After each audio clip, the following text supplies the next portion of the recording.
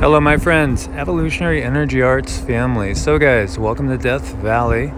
This is Death Valley and man, it feels different here. For one, to me, I could sense that we are at the bottom of an ocean at some point in time. I just swear I feel this was all ocean bed. What's interesting was on the other side of the state line, before we started descending, it was actually really cool. It's like 71 degrees. Now we're up into the low 80s, and it's going to be getting more and more warm as we go. You look out, and man, it looks like it's low tide at the beach if you look at the distance. And so I'm going to take you for a ride, and just to give you an idea what it looks like here.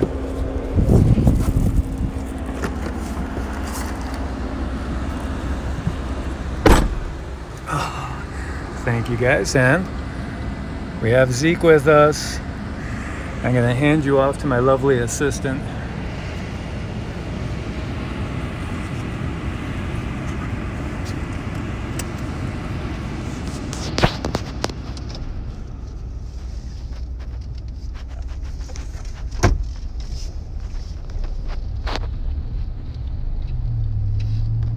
Yeah, so we've gained 10 degrees since we started, about, I don't know, maybe 20 miles back.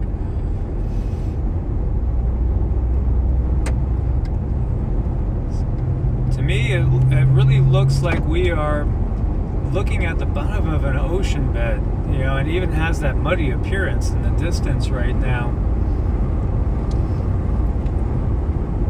You know, the salt flats are in the distance off to the left.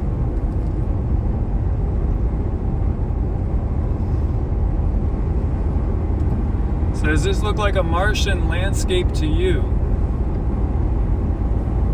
Do you think maybe this is where they filmed some of the stuff from Mars? And they're just playing with us.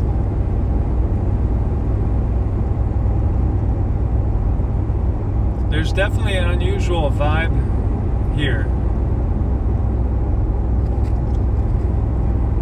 As some of you might know, eventually we'll get to be well below sea level, like 1,000 feet below sea level.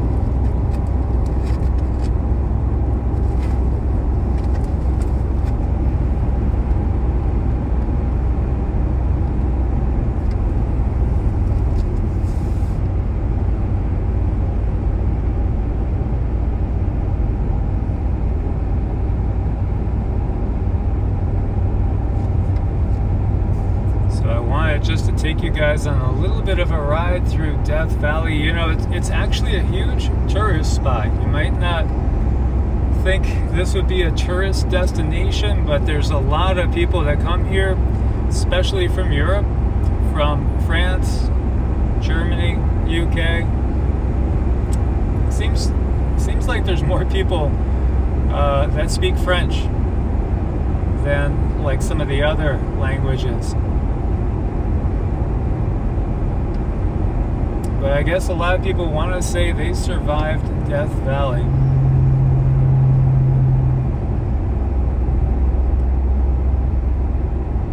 And just looking at it, it really makes me think about when we've had the great cataclysms in the past and what might be, just in our, possibly our immediate future. This really looks like when we look at Google Earth and we look under the ocean, it looks a lot like this. It really does. So I gotta wonder, was a lot of this created by the water rushing over? When we had pole shifts in the past, when we had basically crustal displacement events. As I shared with you, the string of the Hawaiian Islands, you can see that plume if you look at Google Earth that created the Hawaiian Islands. Well, it goes all the way over to Siberia, goes to the Kamchatka Peninsula, and it also has about 100 110 degree churn in it, which at some point shows the crust moved dramatically. So, I mean, is this all from water rushing over at some point in time?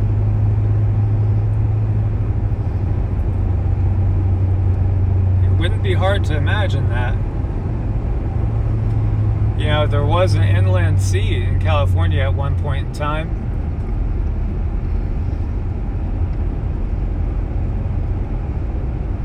So you guys feel like you're on Mars yet? So my wife's been in this area a long time, so to her, yeah, this is what she's used to. But definitely to people from other places, this is about as foreign as another planet.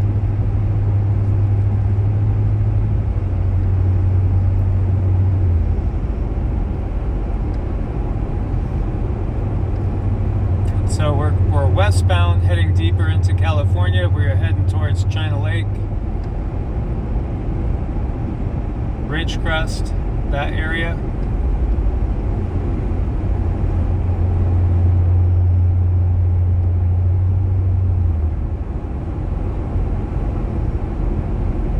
And you know, we talked about the legends in here, you know, of this lost cities underground here that possibly are evidence of past cataclysms where the survivors had to go inside. The people that survived went inside. You know, there's so many